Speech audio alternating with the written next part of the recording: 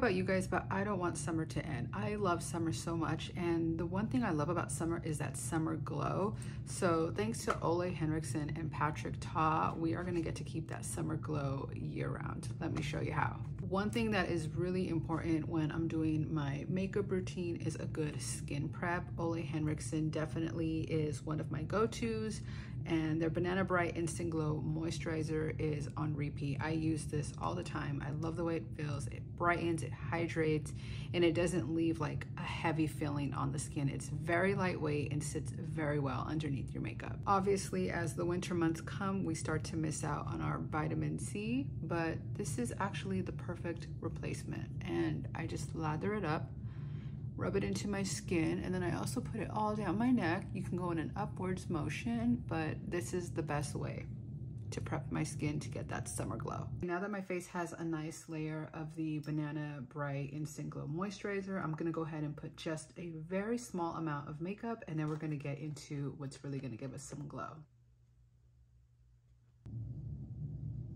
If only it were that easy to do our makeup, right? But now we're gonna go in with Patrick Ta, and this is in the shade She's That Girl. And we're gonna really give this face that kind of sunset glow, because we want that sunset glow year round. We don't want it just in the summertime, at least I don't. So how stunning is she?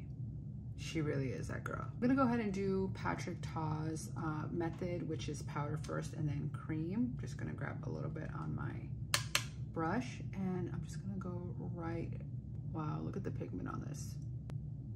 So gorgeous. Can't forget the nose. Okay, I went ahead and set the under eyes, and now we're gonna go in with the cream. And just remember, when you go with the cream on top, you don't need very much. A little goes a long way. These two together, you need them in your collection, just to give you that beautiful summer feeling year round.